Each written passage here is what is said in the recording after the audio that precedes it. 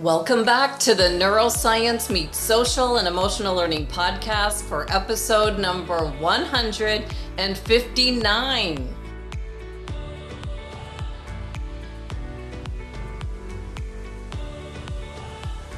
With Dr. Michael Rousell, a teacher, psychologist, and professor emeritus at Southern Oregon University, who has studied how random events transform us. After studying formative events, which are moments that define us or strongly influence us, for over 3 decades, Michael Rousell discovered that most of them took place during a spark of surprise and serve as a mechanism to instantly change our beliefs. I'm Andrea Samadi, author and educator from Toronto, Canada, now in Arizona, and like many of our listeners, have been fascinated with learning and understanding the science behind high-performance strategies in our schools, our sports, and workplace environments, with ideas that we can all use, understand, and implement immediately. In today's episode, we'll speak with Michael Rousell about his new book, The Power of Surprise: How Your Brain Secretly Changes Your Beliefs. Michael will show us how surprising events produce invisible influence because they open a window to spontaneous belief change with no warning or conscious awareness. You'll see how a seemingly minor feature of surprise can be devised to strategically enrich someone's life, personally or in the workplace, and create positive mindsets for students or employees while maximizing your influence for those in leadership roles. You can dive deeper into the power of surprise by watching Michael's TED Talk or getting his new book, and I'll tell you more about that at the end of the podcast and show you how today's listeners can grab a 30% discount to his book. Here's what people are saying about Michael Rousell's new book. Dr. Andrew Newberg, who we've had on the podcast, said his book is a fascinating read, chock full of lots of truly novel information and ideas, a must-read for anyone interested in enriching their lives and finding new ways to expand their mind. And Jonah Berger, the New York Times bestselling author of 3 books, The Catalyst, Contagious, and Invisible Influence, said, "It's a fascinating book. The power of surprise shows what most of us miss about moments that change us." In today's episode, you'll learn what happens in the brain when we experience surprise, why random events transform us, and how they secretly change our beliefs, and how to use this understanding of surprise at the brain level to enrich or transform someone else's life dramatically and instantly, whether you're in the workplace or in a classroom environment. As you're listening to this episode, I encourage you to think about where surprise has shown up in your life. Has someone ever said something to you that caught your attention and made you think? What did you do with this new information? Did you use it? Did that moment change or transform you in some way, like Jonah Berger's testimonial offered? Or did you just dismiss it, never to think about it again? And finally, have you wondered what just happened there? I hope we can dive a bit deeper and see if we can uncover some meaning behind the element of surprise in your life and offer you a framework so that you can intentionally impact those around you on a deeper level with the power of surprise. Let's meet Michael Rousell. Welcome, Michael. It's wonderful to see you again. Thank you so much for speaking with me today. And I know that it was kind of crazy. We set up this interview months ago, and August seems so far away. I thought it's never going to come, but look how time flies. Welcome. Thanks for being here today. Oh, thanks, Andrea. Thanks for inviting me to the show. I've been looking forward to this. I listened to your show, and I love the practical nature of it and the way you treat your guests. I'm ready. Thank you. This is going to be fun. This is a great topic. And I know that if we can all think about it, we can come up with a time in our life where we experienced a surprise that had a profound impact on us. And I know you asked me, have you had any surprises that really shifted you or made you think? But some of us don't even really think deeply about something like this. We plan surprise parties and we love those surprise gifts. But what makes a surprise so special? Well, that's a great question and a great way to start. And surprises, the kind of surprises that we're most familiar with, when I ask people, what do you think of when you think of a surprise? They think of surprise parties. They think of a time when they saw something that surprised them, like maybe an animal that they didn't think could jump. Or, for instance, I was looking at a bug the other day and I thought, well, this is a fascinating bug. And all of a sudden it flew off and it surprised me. So when it surprised me, I instantly formed a new belief. Oh, well, that bug can fly. And so that's typically what surprises do. You form a new belief. For instance, if a friend you thought was in Europe and they showed up while you were drinking a coffee at Starbucks or wherever, and you'd turn around, you'd be surprised. Whoa, I thought you were in Europe. So you get this big surprise and it would change your belief. I guess you're home now. It instantly changes. Surprises create moments that instantly change a belief. Now, we all know that, and we all experience that. But what I found out through my research, and my research was on formative moments, you know, those moments where something happens and you change how you think about yourself. I call those formative moments. And I researched those. I had several hundred examples. I wrote a book on it in 2007, How Spontaneous Events Change Your Life. And one day I'm reading all these moments and these great stories, and I had a little epiphany.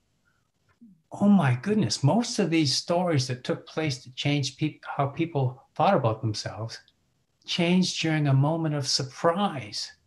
And that surprised me. Actually, it was a bit of an epiphany. And now I knew these are the triggers. This is the catalyst for moments of change. Got it. And so what drew your attention to study this? So you found out, you know, most people have these profound epiphanies during a surprise. Did you have one of these experiences? Well, I did. We all have these experiences regularly. Well, we all have surprise moments that change us, but because we don't tend to think of surprise as a developmental moment, we normally just skip right by it. But I remember a time when I was in high school, and I didn't do well in school. I have two learning disabilities. I had a reading disability that I later found out was dyslexia. And I also had attention deficit disorder, hyperactivity. And so you can imagine what kind of student I was, one that drove teachers nuts. Well, I didn't like school very much. I hated school. I thought it was more like a prison. So one day in my 12th year, in my final year of education, a substitute teacher shows up and says, and he's addressing this class of 30 males in a health class. And he says, all right, everybody, what are you going to do when you graduate? And, you know, it's a substitute teacher. It's near the end of the year, so we all just ignored him. So finally he said, hey, I need your attention. And then he points to me, and he's got his little name tags in front of him. He says, Rousell, what are you going to do once you graduate? And I said, nothing much. I don't care. I'll just kind of hang out, get a job. He said, no, really, Rousell, what are you going to do? What are you going to do when you graduate? Well, I kind of had a psychotic break. I stood up and I said, I'll tell you what I'm going to do. I've been in school for 12 years. Teachers hate me. I hate school. Schools are like prisons. I'm going to go on every TV show. I'm going to go on every radio broadcast. I'm going to go to every newspaper and tell people what's really going on in schools. And he looked at me and he said, oh, well, Rousell, if you want to change education, you'll have to do it from the inside. You'll have to become a teacher. Wow.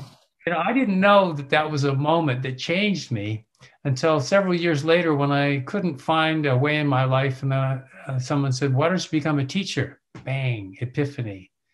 And that ordained my career in education that's now 40 years plus. That's wild. I love that. That's such a good story. I didn't know that. Thank you. Yeah. But we all experience stories like these, and I've been collecting them for a long time. And it was only recently, within the last 5 years, that I realized it was the element of surprise that triggered those formative moments. So, does emotion have anything to do with it, right? And I can see it on your face. You remember how it felt. Does emotion play into it at all, or is it like what is going on when you have that moment? You're like, what just happened? What is it? Okay, well, this is the fascinating part because if you see a frog suddenly fly away, you're going to go, what the heck just happened? You'd be surprised and you'd form a new belief. Frogs can fly. Now, you would go to the internet and try to find out what kind of a frog that was. You'd chase that frog down to see if the frog was somewhere, to see if you could make it fly again. You'd try to verify your surprise, your new belief. Now, if you if someone surprises you with a belief about yourself, for instance, if someone says, "Hey, you're an educator," and you didn't think you were much of a teacher, or you didn't see that self as part of your repertoire of aptitudes, and then that surprised you, well, how do you verify that? When surprises happen to you, to your self-image, you instantly search for verification through confirmation bias. It's like you have your own personal Google search. If somebody says, "Hey, you're the best teacher I ever had," and you never thought of yourself as a teacher, you instantly scan, like a Google search, your entire repertoire of behaviors and think, oh yeah, there it is. Now, this happens all in a few milliseconds. It's not like you have an aha experience, but anytime someone surprises you, the verification process is your own personal Google search.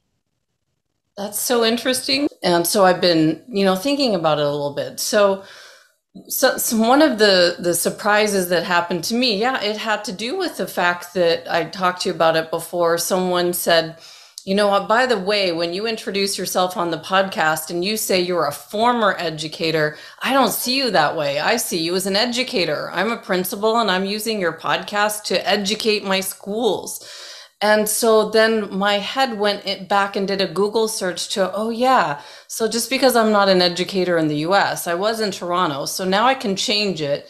And now I say, this is Andrea, I'm an educator formerly from Toronto, now in Arizona. So that's the process my brain went through. What if I didn't believe, because I don't have a teaching degree in the US, is there some place where I would have dismissed it and thought, well, that person doesn't know what they're talking about? Is there something that happens like that? Well, let's just travel back to that actual moment that you experienced, because it really exemplifies what's going on neurologically in the mind. So if I could use that as an example, would that be okay, Andrea? Yeah, for sure. Okay. So when a surprise from a neurological point of view is an error signal. Anytime you're surprised, it means your expectations, how you see the world, how you understand yourself, or how you fit into it, suddenly don't work. Now, from an ancestral point of view, when our ancestors, our primitive ancestors, were surprised, that usually meant imminent danger or immense opportunity. So if you thought about it, you probably didn't survive. And so those who acted instantly, formed a new belief, survived. And that's what we're left with. That's our part of our ancestral heritage. Learning instantly during a moment of surprise is part of our cognitive predisposition. So what happened to you is when that person surprised you, the neurological part of a surprise is called phasic dopamine. Now, phasic dopamine means there's two phases. Phase one is bang, stop, pay attention, something really important is going on. Phase two is learn instantly. Now, phase one takes a few milliseconds. It's that moment of what? And phase two is the formation of a new belief. And this is all done by dopamine. Dopamine says, And as we know, dopamine is not their reward chemical. It's a motivation neurotransmitter. So now that you've got this new belief, oh yeah, I am an educator. Dopamine, it will draw you towards thinking and screening your experiences to say, yeah, oh, there it is. Oh yeah, there it is. And so that's how dopamine works. That's the neurological part of surprise. And then once you've got this basic dopamine working, and now what happens is you'll see what you do through the lens of I'm an educator. That's interesting. So what about some examples of how we could use this in the classroom or in the workplace? I know you've got these elements, you can recreate them to help people boost their self-esteem and make them feel like winners and transform their lives. Can you give some examples of that? Right. There's lots of examples, but first I wanted to explain, or what I want to describe. One of my beliefs is that we all have positive beliefs, we all have negative beliefs, and our negative beliefs are usually the result of something someone has said to us and given us some limiting belief, or imposed some limiting belief on us.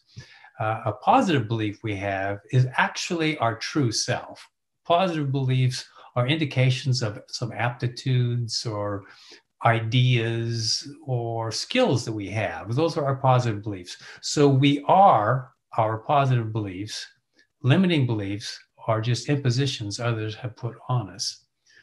So I think once we understand that, when we talk to students, and if those in the business, for employees, or if you're a coach to your athletes, it's really important to make sure that you frame everything in the positive. You're trying to build beliefs, not destroy or limit them. So you asked me to give you some examples about moments where we can use surprise to create functional beliefs and actually enrich people's lives, enrich students' lives, enrich family members' lives. If you're a coach, your athletes' lives, and if you're an employer or a supervisor, how your supervisees' lives. And so one of the ways you can do this is anytime you name what someone thinks is a presumed deficit as an asset, that will surprise them. So for instance, I have dyslexia, and I had a reading disability all my life. And then at some point in my life, when I was younger, I used to read everything very slowly. I hated reading. I'd have to reread passages. And then someone said to me, wow, you're such a thorough reader. That surprised me. Mm-hmm. And now I think of my dyslexia, which forced me into my slow, methodical reading, as a superpower. Yep. My comprehension is great. And that was all from a moment of surprise, because I thought that was a deficit. And this person named it as an asset. It surprised me. It instantly created a new belief. And now when I read proudly. I like reading, and I do it with a great deal of enthusiasm because my comprehension is so high. So when you see a student or an athlete or whoever you're working with, and if they think that something is a deficit, all you do is you point out how that can be an asset. And that's transformative, right? That changed you it forever. It changed me. I can think of another example that changed me is I recently did a TED Talk, and I was corresponding with a friend in England who just saw my TED Talk. Now, when I did my TED Talk, the only problem, when you do one, it's perfectly rehearsed and everything's organized. And when I watched mine, I thought, oh, you know what? I don't like the way I did my pauses. They seemed a little artificial, and I don't know if I did them correctly. Did I wait too long? Were they too short? And this friend from England wrote me back and said, hey, Mike, I just saw your TED Talk. Wow, you sure use your silences well. You're the master of the pause. Wow. That's great. Yeah. Well, it surprised me. So I got Yeah. that double hit. I got that phasic dopamine. Bang, pay attention, form a new belief. So now when I use my pauses, I use them strategically. I'm very comfortable with them. And so those are moments that change you when you have a presumed deficit, which is actually an asset. So let me tell you about Lori. Yeah. Lori told me the student.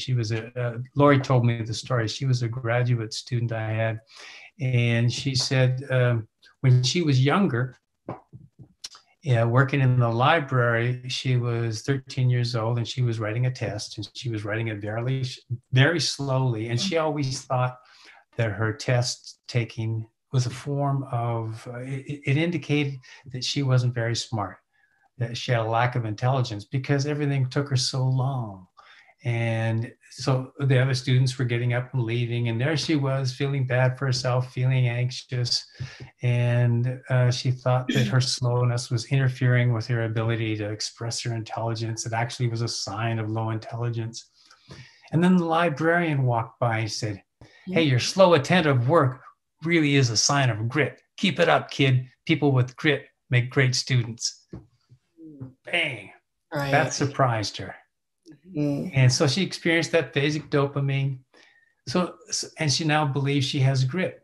Mm-hmm. So now when she writes tests, or ever since that time, because she's a full-grown adult now in a graduate class, but ever since that time, she said she wrote her test intentionally, slowly, with grit, because she believes now she's intelligent, and grit is a form of intelligence. Wow, those moments really can change the way we see ourselves. And we all know how powerful that dopamine is. You know, you talk about it like a double hit that we get during a moment of surprise. And we know about its connections to the motivation centers of the brain. But when did science discover the role of dopamine with surprise? Well, it was Wolfgang Schultz, actually, out of Cambridge in 2017, won the Brain Prize Award, because he's the first one to put together phasic dopamine and how that acts to create that moment of what just happened and then instant belief formation. And before that, we've always known that surprise was an error signal from a neurological point of view, but we just didn't know how it worked and how it changed beliefs instantly. Got it. That's good to know the history behind it. So what about being startled versus surprised? Is there a difference? Like when someone comes up behind you and shouts your name, like startled, surprised, are they the same thing? Well, they can seem like the same thing because both of them cause you to stop and immediately assess what's going on. A startle is a physiological response. It's your body's automatic reaction to loud noises, sudden movements, being touched suddenly. It's a physiological response. Surprise is a emotional response, and it's belief-based. If you don't have a belief, you can't be surprised, because the surprise is a cognition that says, whatever you believe isn't true, change it instantly.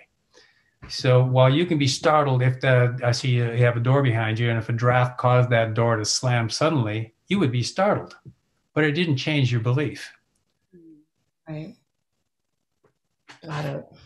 Can surprise change somebody who's like really focused on something? I don't know, like I can't think of something right now, but I've got a really strong belief. Can surprise change my belief dramatically? That's a really complex question, and one I happen to get a lot. And let's just use, let's say, climate change or vaccinations, pro or for, as something like that's something that people currently have a strong belief about. So let's look at climate change. And for instance, we do know that if one person believes in climate change, the other person does not believe in man-made climate change. They can give each other all sorts of data that isn't going to change their views. Right. And so if you have firmly entrenched beliefs about something like that, they're not going to change with more information. And that's because of what we know about certainty.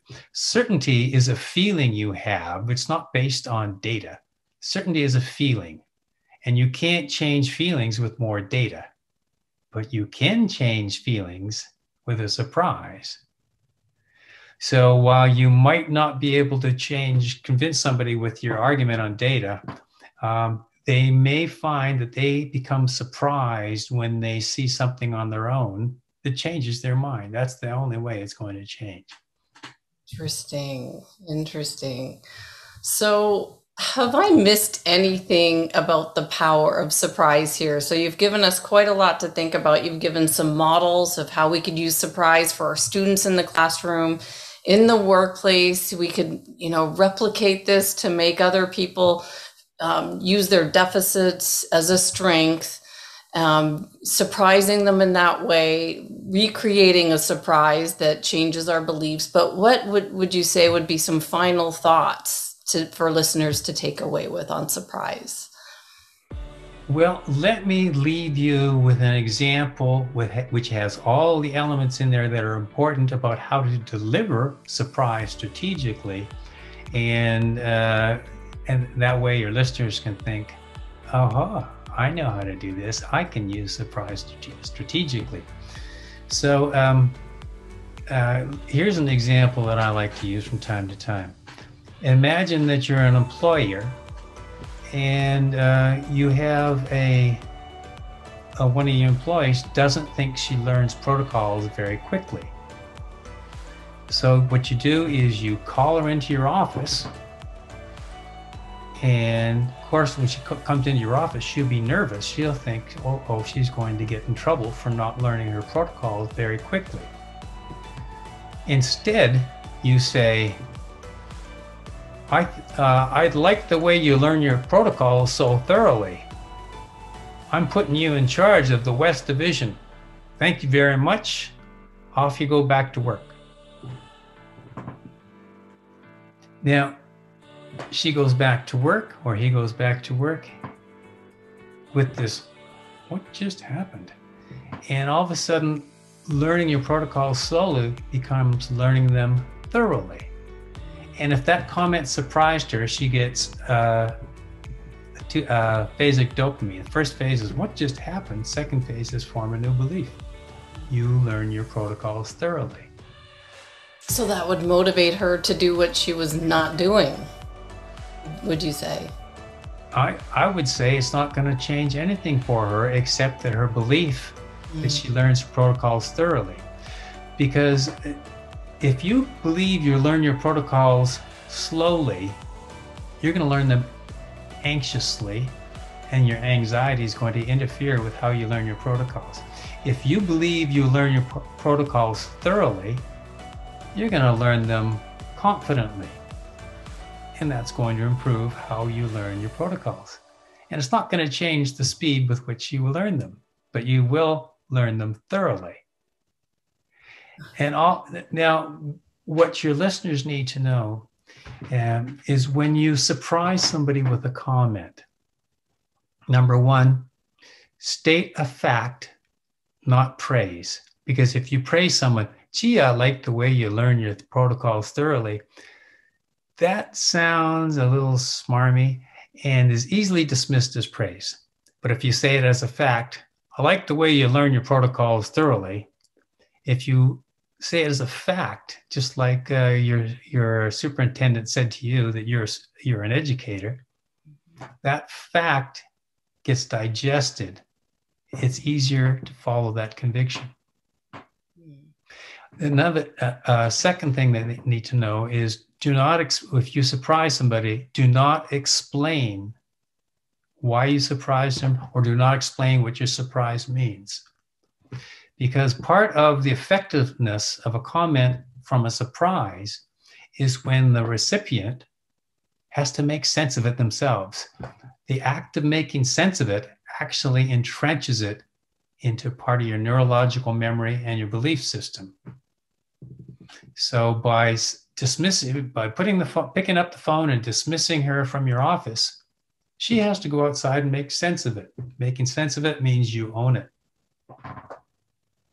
Yeah, that makes sense. Name it to tame it, right? Once you know what it is, then you bring it to light. Well, for anyone who wants to find out where your book is, it's on Amazon and you've got a 30% discount, right? We can put a little link with your code and your offer to give 30% off. When does the book come out? The book's going to come out on September 15, 2021.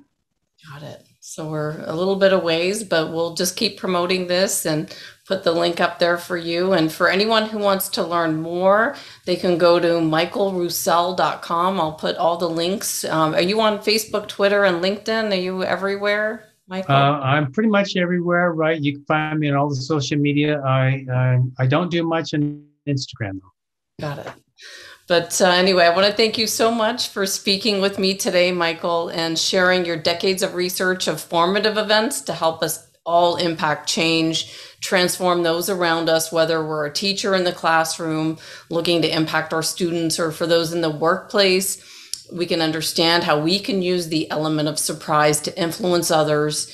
And we know that we could positively influence others and then watch them flourish with an understanding of this unexpected. Thank you so much for your time today, Michael.